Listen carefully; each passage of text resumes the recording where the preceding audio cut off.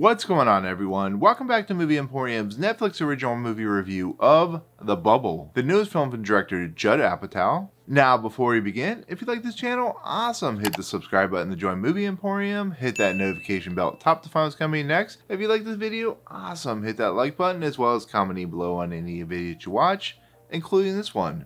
So The Bubble is, of course, Judd Apatow's newest movie. It's about a film shoot during the pandemic where these famous actors come in to shoot this new installment of a thing called Cliff Beast. And in the process of everything that happens, these actors start to experience all kinds of situational problems, and they start dealing with some traumatic events. And it basically becomes this situational comedy where everything that can go wrong does go wrong in the situation that they're presented. And on top of that, it's a movie called Cliff Beast, which is a typical, what it would be like to shoot a big action film in the middle of England during a pandemic. It's that type of film. And so this movie is, of course, like I said, directed by Judd Apatow. So as you can be aware, he's an individual that can bring in a lot of famous talent.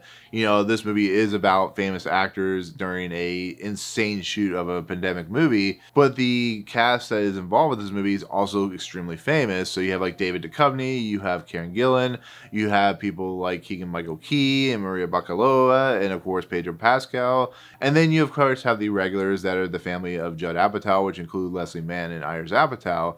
And then there's also other people like Peter Serafinowicz and stuff like that. But it's a movie that it really tries to be just an entertaining, kind of goofy, over-the-top, silly movie. And it shows, in the trailers, for instance, the first trailer that was ever put out was a teaser for Cliff Beast 6. And when we all saw this trailer, we're like, what the heck is this movie? But the trailer was, really stupid. It was fun to watch, but you could tell it felt like a sci-fi asylum movie, which is what they were going for. But then you realize that this is actually a trailer for an actual movie that's being made by Judd Apatow called The Bubble. And I thought that was a really clever way of marketing this movie.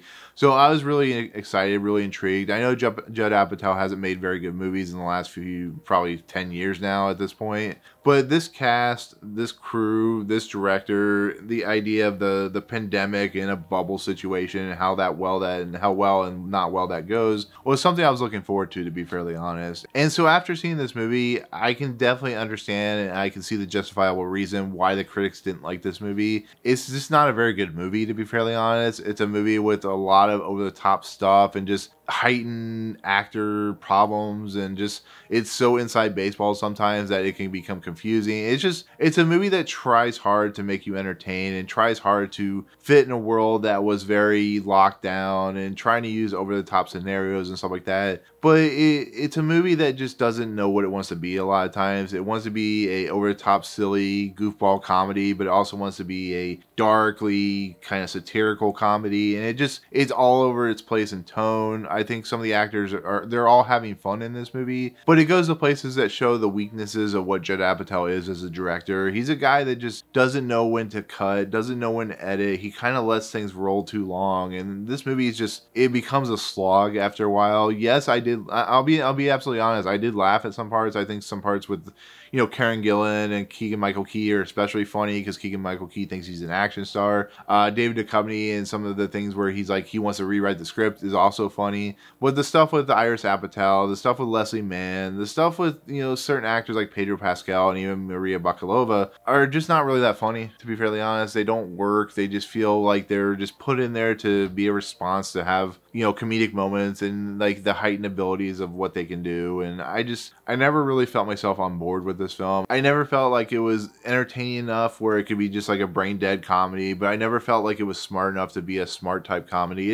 It's a movie that just once again proves that Netflix is just putting out whatever they can to put out, and there's no quality control. And I just feel like this movie has so much potential and could be so much fun. And on top of that, we're kind of slowly coming out of the pandemic, so that whole idea of what the pandemic was like for a movie like this, it really is just kind of a little dated, to be fairly honest. I know it's been said in other reviews, but it does feel a little dated for what it's trying to do. But it's not the worst thing I've ever seen from Netflix. It definitely tries to be something different. It is a different feel for something like Judd Apatow, but it's a movie that actually feels more like a digital SNL short sketch where they could do multiple sketches more than it feels like a movie, to be fairly honest.